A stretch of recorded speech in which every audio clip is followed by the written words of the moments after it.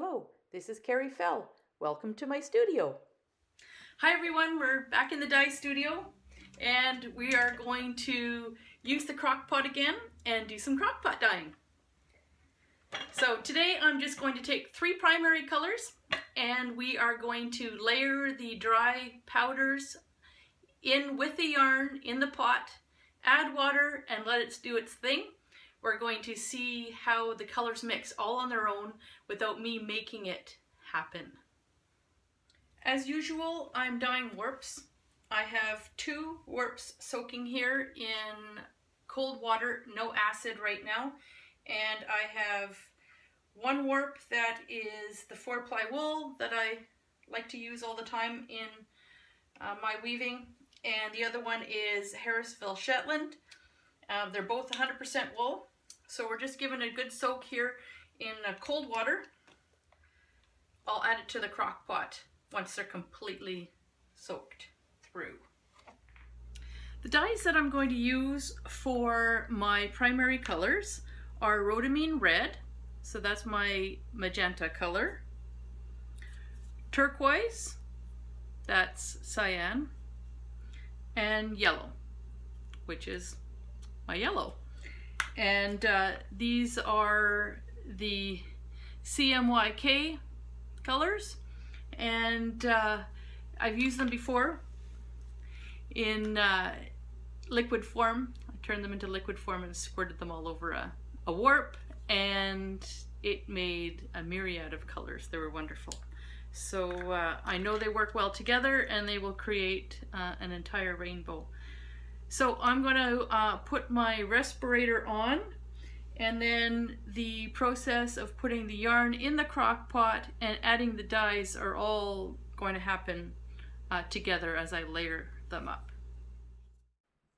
Here's what I wear when I work with dye powders. This particular respirator filters out particles. So this could be quite the challenge, I think.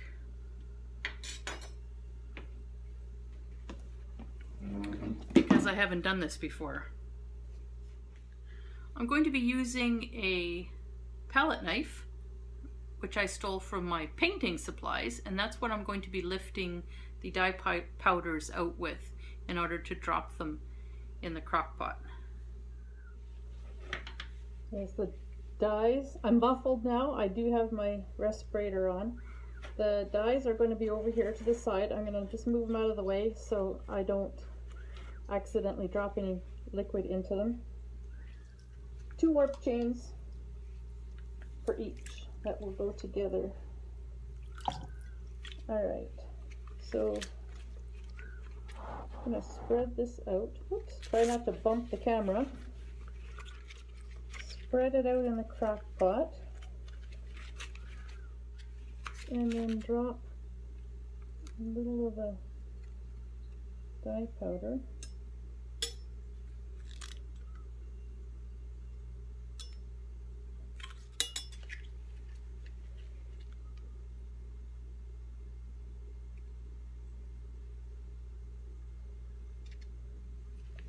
I want it to be a sprinkle. Oh, that's right.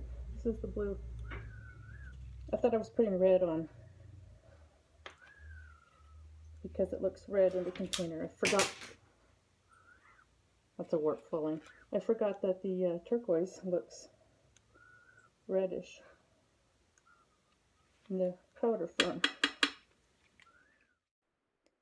Because my voice was muffled and I was making lots of other random noises by knocking off the palette knife and making loud clinking noises, I'm just going to do a voiceover. I've sped up the footage here. What I'm doing is just continuing to add the warps and the dye on top of each other as I go around and around. There's no acid in the water yet or in the yarn, so what I'm hoping is that the dye will move around, that when I add acid water at the end, that the yarn will float up and the colors will mix in the pot and then give us a whole range of rainbow colors. I'm hoping to get a full range of colors. I'm hoping that some of the primary colors will still be there and that we'll get a good mixture. So some oranges and greens and purples, those are the secondary colors, and maybe even some tertiary colors. Yellow is the lightest color and it tends to get swallowed up by the others most easily. So I'm adding a bit more yellow than the other colors, hoping that we'll still have some yellow left at the end. I'm also guessing that the colors on the top will move down through the yarn and that the bottom might have some browns and the top parts may stay in their individual colors. That's my guess. We'll see what happens. Okay, I just moved it onto this front left part of the stove because that burner doesn't work. And I'm keeping my respirator on because there's still dye powder sitting on the yarn that's still in powder form. So this is water with citric acid in it.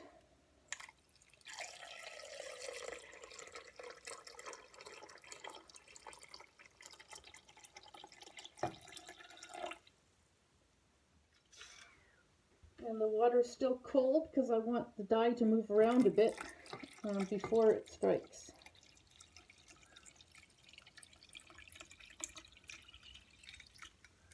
Yarn is floating slightly.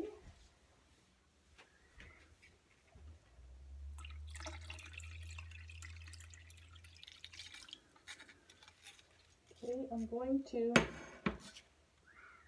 you know what, I'm going to leave the yellow like that.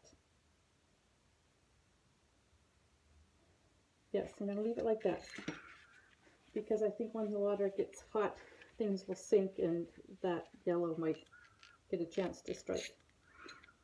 And I'll make sure it goes below the water level eventually. So I'm going to put the lid on it. I'm going to plug in the crock pot and turn it on. I'm going to put it on high to start. And we'll see how it goes in a little bit. I'll come back and check it in 20 minutes, half an hour. I've had this plugged in for about half an hour, so it's starting to steam a little bit under the lid. And there is a ton of color in there by the looks of it. I did push the yarn under the water, so the yellow is now green and not yellow. So there's a good chance that there's going to be no yellow in this dye color. We're seeing on that pink tag. That's where I write what the warp is. Each warp has a little tag saying how many ends and how long it is and that sort of thing. Help me keep them straight. But it's starting to warm up. The water is throughout and the color is throughout by the looks of it. So I don't know what's happening underneath. I'm not going to touch it. I'm just going to let it go.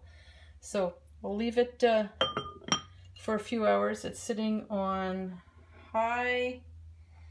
The plan is for the color to clear completely. We don't want to see any color in the water. We want it to all be in the yarn. So that's the plan. And we want it to be multicolored, not a mud brown. So we'll see what happens. We'll check it again probably in an hour or two. So this has been, oh, maybe 2 hours since we started this. I am going to move it around a little bit. The point being to dissolve any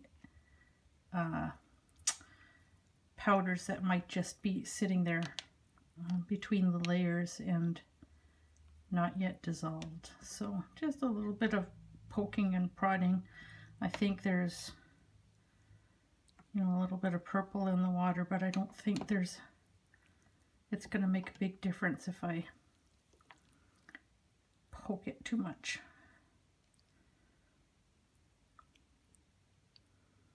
So yeah, just to dislodge any little bits that might just be sitting there, maybe in an air pocket.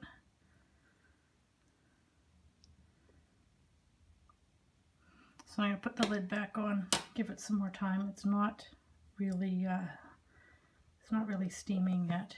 It's getting there. I mean, it's steaming, but it's not bubbling. So it's been a few hours, and the pot is bubbling.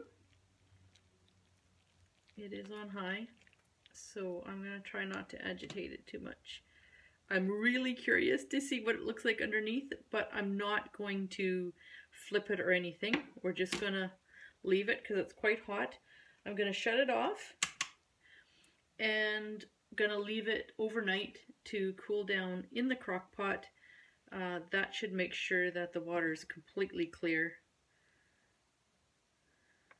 It's still looking slightly purple, I think, which isn't a surprise because rhodamine red and turquoise both do take their time absorbing, and I find that if you leave the yarn in the pot to get cool, that the rhodamine red and turquoise will absorb that way.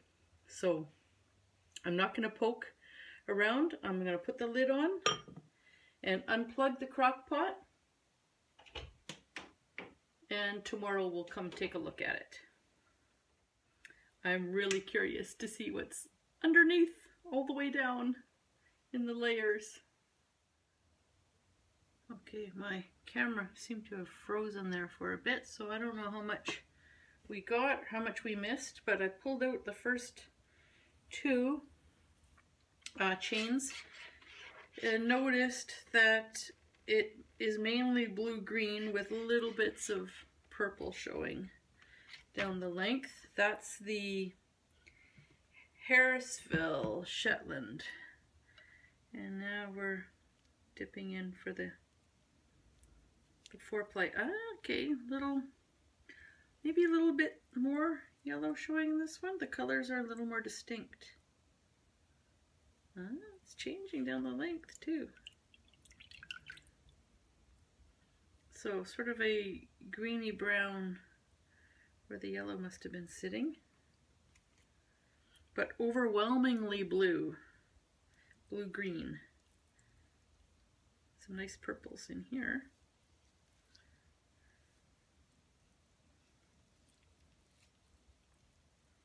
Oh look, the color didn't strike everywhere at the bottom. I thought color would run down and the bottom would have more color than the top, but that's not the case. We have more distinct colors at the bottom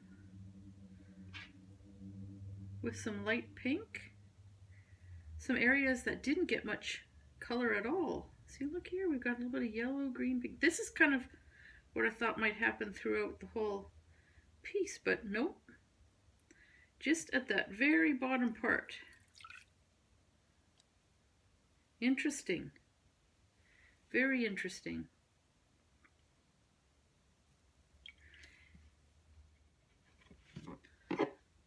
So I think I may try it again, this time taking it easy on the cyan, because oh my goodness, this is overwhelmingly blue.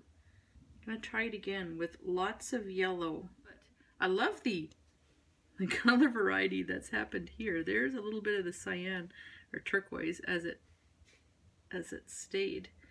But the rest, it looks like, is very much a deep blue-green. So anyways, I'm gonna go rinse this off and dry it, and then we'll take another look at what we've got. It does look like the water did clear though. Remember, it was looking a little purple when it was still hot. So it looks like the dye did clear out of the water after all. So that's good. So here's the yarn finished and dried. And as we can see, it's overwhelmingly blue-green. And we put approximately equal amounts of the yellow, the red, and the blue dyes. They were turquoise, rhodamine red, which is sort of a fuchsia, and yellow. And we put pretty much equal amounts of each of the dye powders into the crock pot as we layered up the yarn. But the blue definitely overpowered everything. I might have put a bit more blue in, but there's only hints of the pink and the yellow, and those hints are mainly where the yarn was at the bottom of the pot. And see here, we've got some of just the touch of the original colors showing, and even some lighter areas that didn't get too much color in it. I'm guessing that these areas were compressed and from the weight of the wet yarn, and so the dye just sort of sat there and didn't move around too much. And the yarn that was at the top of the pot was looser, and the dye color was able to move through the fibers and mix and sort of become one green-blue color. You can see where the yellow was added, and it's a little brighter green, little bit of pink in areas. It's a beautiful color scheme. It's not what I had in mind when I created it, when I planned it, but it is a beautiful warp. This is the Harrisville Shetland here, and it has fluffed right up and has a nice feel to it. It's got lots of loft to it. And this is the 4-cell 4-ply here. So this is going to create a very interesting piece because it's going to have a little bit of these lighter, brighter spots throughout it, but it's also going to have this very blue-green area. It's going to be predominantly blue-green with just some of these little spots of lighter areas. So this will be very interesting to weave up. Let me know what you think I should do with this. Should I put it in my shop or should I weave it myself? I'm very curious to see what it looks like woven up. And here are the two warps chained up. So each chain consists of the two separate warp lengths. And we've got the Harrisville Shetland here and the 4-cell 4-ply wool here, and major blue color happening, but some very interesting pops of color, especially in this one. Some light areas that will be interspersed with the blues. So I think that'll make a couple of very interesting projects. I think I'll put this one in the shop, maybe weave this one up myself, or maybe I'll put it in the shop as well. I am getting quite the collection of warps for myself to weave, but let me know what you think. Whether I should weave them or put them up for sale. Of course, you're welcome to check out my shop. I have hand-painted warps as well as finished weaving projects in there. And the links are in the description below. If you'd like to support my artistic endeavors as I do these experiments in yarn dyeing and weaving, head on over to my Patreon. For just $2 a month, you can help me continue to make more videos. Thank you for watching.